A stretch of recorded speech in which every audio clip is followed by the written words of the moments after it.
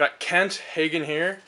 First round at the Muckleshoot Washington Open, 65 opening round. What was your thought process going into today's round? Going into today's round, I kind of had a lot of high expectations. I've been playing pretty well out here. I've been a member here for a grand total of 7 years, just rejoined, but course is in great shape. I thought it was very scoreable out there, and more importantly, I just want to have fun today, so that was kind of the thought process. During the last 2 or 3 holes, what was going through your mind as you were finishing up? Well, I was putting really well today, and my ball striking was really on fire. So I was kind of just looking to keep going low.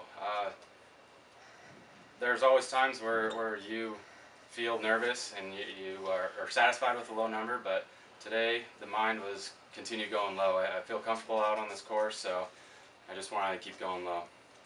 Awesome. For these next 2 rounds, what are you planning to do? What's preparation-wise? What are you going to be doing these next 2 days?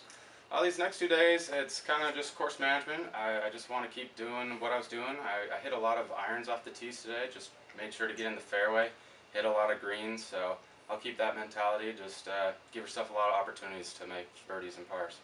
Awesome. Awesome.